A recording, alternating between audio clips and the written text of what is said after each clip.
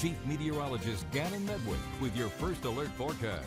Sun plainly evident on your West Shore Home First Alert Skycam network this early Friday afternoon, and with the flags outside Vineland Station here in Whiteville, we can discern a southwest breeze flow as a cold front approaches this afternoon. That front is going to switch up our wind flow this weekend to the west and northwest and hook us up with our next round of chilly nights. Especially, you're going to see some 40s take over for the nights in much of the 7-day forecast. Keeping with the camera network, though, we'll move to the Murchison Building view in downtown Wilmington, where we've got a bunch of sun here in the lunch hour, and some cumulus clouds are trying to gain some traction in the sky. Those are the type to eventually build up and be associated with showers and storms. So keep your umbrella handy. Despite the dry look to everything right now, things are going to be changing before dinner time.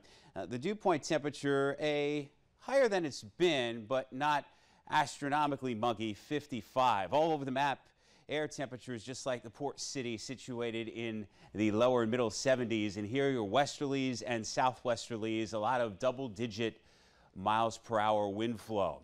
To the radar we go. Our core counties and communities ahead of showers and some embedded storms.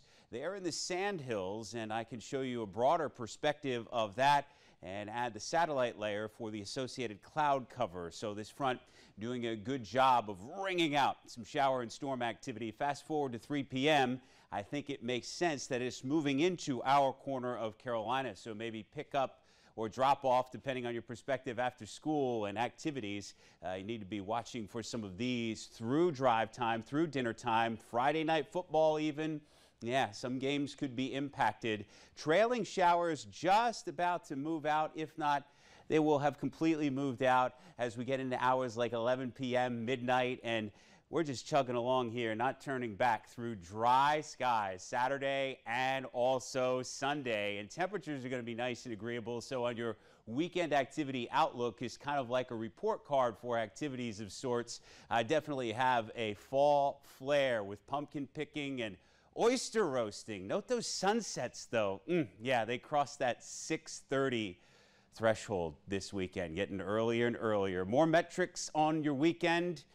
And into the 7-day forecast, a lot of 0% rain chance days. And to reiterate that point I made earlier, some deep down 40s nights for temperatures. Extra blanket on the bed kind of stuff here in October.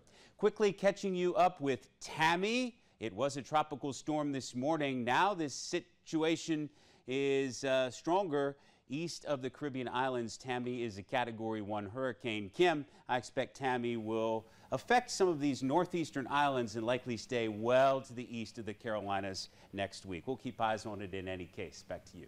All right, Gannon, it's safe sleep in SIDS awareness.